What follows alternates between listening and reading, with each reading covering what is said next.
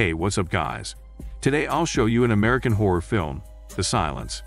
Spoiler ahead, watch out and take care. The movie begins in an underground cave, with a man and a woman discovering a deep underground cave system. The two people then relay the newly found system to the surface team. Then they hear a faint screech, and suddenly they get attacked by a swarm of bat-like creatures, leaving only their death. Unfortunately, it's too late for the surface team to pull them up, and the two people get killed by the creatures. The following day, the director introduces us to a poor girl named Ally. She is deaf, and a group of boys make fun of her for being deaf. In the next scene, we see her muscular father, who gets his dying hair attached to his face, and thus prefers to be called Mr. Bald, working as an initial ground inspector at a construction site. After leaving his work, Mr. Bald's wife calls him and tells him to pick up her mother's medical prescription on the way home. Then she tells him about a parent who had called and told her about the group of boys who had mocked their deaf daughter earlier. Ally walks her way home, and on the way, her soon-to-be boning boyfriend sneaks up behind her and surprises her out of her smelly dumplings. Then he walks her to her home. After going home, Ally's mom asks her why she was late, and Ally tells her that she came home walking. Later that night, Ally's lying on the bed when her dad comes to her and asks about her boyfriend. This kinda embarrasses Ally, so she asks him to stop. Then Mr. Bald tells her that he and the mother just worry about her and leaves the room, saying that he loves her. A few moments later, Ally wakes up to her mother, telling her that something's wrong and that she needs to wake up. Her mother takes Ally downstairs, where all her family members are seated on the couch and watching the news. Soon her uncle comes to their house, and they all find out about the creatures on the news channel. Then the reporter says that cities are the worst affected, and shows a small video clip of a woman sitting inside a car with her son's mouth taped shut. The reporter tells everyone to stay indoors and keep the door shut while being completely silent. Then the family decides to leave the city and head to a safe area. In the next scene, we can see people sitting in an underground metro when suddenly a passenger's baby starts crying. Since they have to be silent to stay alive, a cruel co-passenger takes away the baby. The mother tries to take back the baby, but other passengers also stop her. Then she says that she too will leave the train. Hearing this, the cruel guy gives back her baby, and the woman gets out of the train. As she walks away from the train, her baby starts crying again, and the noise attracts the creatures. The mother tries to run back to the train, but unfortunately, she gets killed by the creatures in an instant. In the following scene, Ally talks to her boyfriend over a video call and tells him that they are heading north and even asks him to join her. But he declines her offer, saying that he will stay with his parents. Grieving from the fact that she won't get a chance to enjoy any tongue massage during the apocalypse, Ally starts crying. Seeing Ally cry in the video call, the boyfriend promises her that he will stay in contact with her and tells her not to worry before ending the call. Then the family stops at a gas station, refills their gas, and gets some food. Ally takes the dog to pee, and suddenly, a bald man with his angry hair attached to the face, who thus prefers to be called Angry Mustache, aims a shotgun towards Ally and the dog, scaring the pee back to the dog suddenly. Then Mr. Bald and his wife walk toward the Angry Mustache, while asking him what he needs. The Angry Mustache threatens that he needs the keys to their car or else he will shoot Ally. Fortunately, the uncle shows up in time and shoots the Angry Mustache, wounding him in the leg, but unfortunately misses his balls. Using this opportunity, everybody leaves the gas station in their car and continues their journey.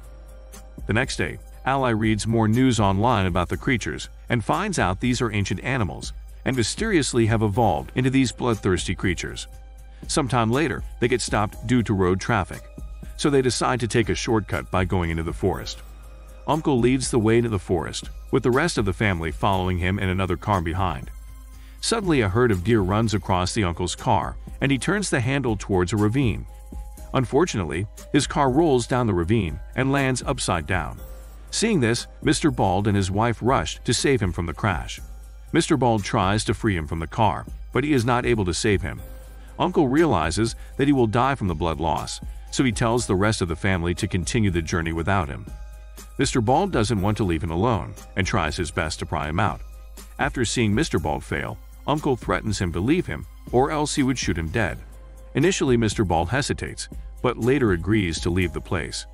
Mr. Bald and the rest of the family get back in the car, and Ally notices the dog barking at something. Immediately, she tells the rest of the family to keep quiet and to turn off the car. Everything seems to be quiet for some time. But suddenly, a creature flies onto the window, scaring the smelly dumplings out of everyone. Soon many creatures swarm the car, and the wife starts freaking the hell out. Uncle hears her screams and acts fast by attracting the creatures towards him after shooting some rounds from the gun. Hearing the gunshots, all the creatures swarming the car fly towards Uncle. Uncle shoots some of the creatures, but soon he gets eaten alive. All the family members hear Uncle's screams, except for the deaf ally. Mr. Bald gets tired of the dogs barking and lets him out. Since the creatures stay near the car, Mr. Bald decides not to drive or get out of the vehicle. After staying for a while, Mr. Bald gets bored and gets out of the car. Right when he gets out, a creature lands on top of the car and starts banging the car. Mr. Bald sees a metal bar lying a couple of feet away from him and walks slowly towards it. Fortunately, he picks it up and throws it, making noise to lure the creature away from the car. The creature flies towards the bar and examines it for a long time with its low IQ brain before realizing it's just a little trick. Then it hears others from its hood and flies to them, realizing that maybe it's an emergent hormone let-go call from its kind. Using this opportunity, Mr. Bald runs back to his family and gets a cigarette lighter from the granny. Then he goes back to Uncle's car and sets it on fire. The fire and the sound coming from it attract the creatures towards it. Then Mr. Bald leads the family away from the place, and they all move in complete silence. After walking for some time, the granny gets tired and everyone takes a small break. The next moment, Mr. Bald spots a house in the distance, so they all walk toward it. Finally, they reach the house and find it all fenced up.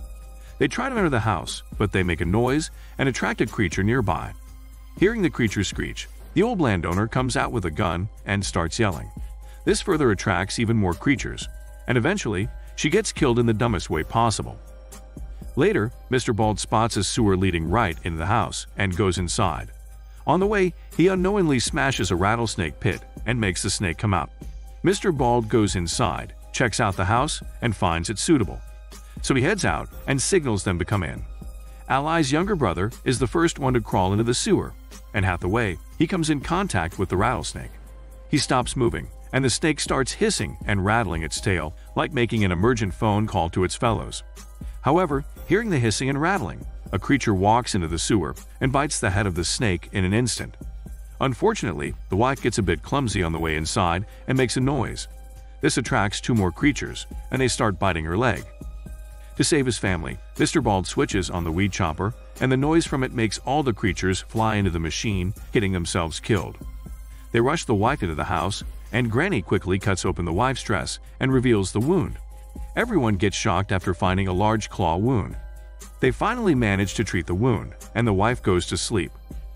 Later that night, Ally calls her boyfriend, and he picks up the call. To Ally's shock, the boyfriend tells her that both his parents have been killed by the creatures. Their call gets cut off in between, and this leaves Ally worried. The following morning, Granny removes the gauze from the wife's leg, showing that it has gotten even worse. So the granny informs Mr. Bald of the situation and tells him that they need antibiotics to prevent the infection from spreading. To save his wife, Mr. Bald decides to go to search a drugstore nearby with his daughter. While entering the nearby town, they see two dead bodies and find their throats slit. A few moments later, they enter a town, and unknowing to the two of them, a reverend watches them. Sometime later, they manage to find a drugstore but see the entrance locked. Since it's locked from the inside, the duo decides to enter through the back door. While Mr. Bald searches for antibiotics, Ally finds something moving inside a man's corpse. She slowly opens it, and to her shock, she finds a couple of eggs laid by the creatures. Suddenly, some nasty liquid squirts on her face, and she makes some noise. This attracts a couple of creatures into the store. Being unable to move, Ally forms a plan and manages to use the fire extinguishers to escape the place safely. While going back to give the antibiotics to the wife, they come across the reverend and find him to be tongueless. The creepy man in black tries to recruit both of them to some kind of cult, but Mr. Bald and his daughter leave fast, ignoring the creepy guy. Soon they return home and reunite with the family. Fortunately, the wife gets well after getting treated with antibiotics. Ally finds out that the creatures cannot survive the extreme cold and makes the family plan to move north for their safety. A few moments later, the creepy reverend finds out the place where Mr. Bald's family is staying, so he comes there with some of his followers. The creepy guy tries to recruit the family again, but Mr. Bald refuses his offer again. But when the creepy guy asks for his daughter, Mr. Bald loses his temper and brings out the gun. This forces the cult to leave the place for now. Later that night, Ally gets a message from her boyfriend, and he lets her know that he's going north to a safe place called the refuge. Later that night, Mr. Bald and his wife find a young girl standing outside the house. They try to talk to the young girl, but find out she's also a member of the weird cult. Then they find many phones strapped on the young girl, and suddenly all the phones start ringing, and the noise starts attracting the creatures.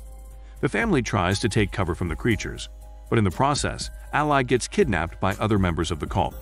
Granny runs behind them to save her granddaughter, and starts screaming while holding the kidnappers. The creatures kill off noisy Granny and the kidnappers, giving Ally a chance to escape. But the creepy Reverend catches up along with a few other cult members and kidnaps Ally once again. But this time, Mr. Bald and his wife burst into anger and go on a fast and furious rampage, killing a few of the members, including the creepy Reverend. A few weeks later, the family travels across America and finally reaches the refuge that Ally's boyfriend talked about.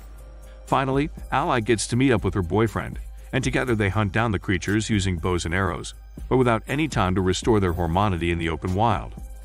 The movie ends with Ally wondering if the creatures would adapt to the cold and if the human species could adapt to a soundless life. This is Daniel's CC Movie Channel.